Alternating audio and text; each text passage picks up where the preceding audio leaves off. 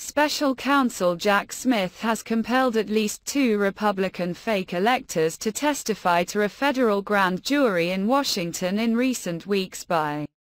giving them limited immunity, part of a current push by federal prosecutors to swiftly nail down evidence in the sprawling criminal investigation into efforts to overturn the 2020 election. The testimony, described to CNN by people familiar with the situation, comes after a year of relative dormancy around the fake electors portion of the investigation, and as a parade of related witnesses are being told to appear before the grand jury with no chance for delay. That activity could signal that investigators are nearing at least some charging decisions in a part of the 2020 election probe, sources added. It also comes just as the special counsel's office filed charges against former President Donald Trump for his handling of classified documents. Prosecutors initially obtained documents and interviews last spring from many of the Republicans who signed false certificates to the federal government, asserting they were the rightful electors for Trump in 7 battleground states won by Joe Biden. Prosecutors have played hardball with some of the witnesses in recent weeks, refusing to grant extensions to grand jury subpoenas for testimony and demanding they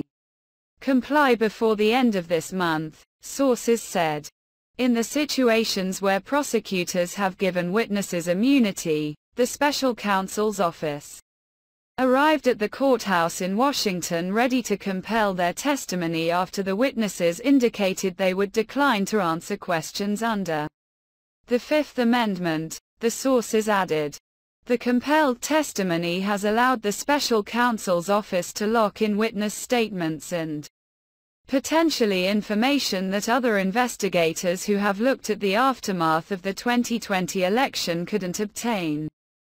At least one other witness has spoken to investigators in the past 2 weeks outside of the grand jury with an agreement the person would be protected from potential prosecution, another source said. At least half a dozen witnesses have testified before the federal grand jury in Washington over 4 days in the past 2 weeks, with many of the sessions focused on the fake electors plot orchestrated by attorneys assisting the Trump campaign in 2020. The numbers, profile of the witnesses and prosecutor tactics suggest a probe picking up its pace, several people familiar with the investigation said. Lawyers who have been in touch with the special counsel's office in the wake of Trump's indictment in Florida have found that prosecutors are still examining what appear to be other aspects of the investigation into Trump and his allies' efforts to subvert the 2020 election results. It is not clear if Trump is a target in the fake electors aspect of Smith's ongoing criminal probe. But in recent months, prosecutors have pursued information about the former president's words and actions after the 2020 election, including securing court-ordered testimony from his former vice president, Mike Pence. Prosecutors have also asked multiple witnesses recently about Trump's actions before, during and after the January 6 attack on the U.S. Capitol, sources said. An interest in former Trump legal team in recent weeks, the special counsel's office has also shown interest in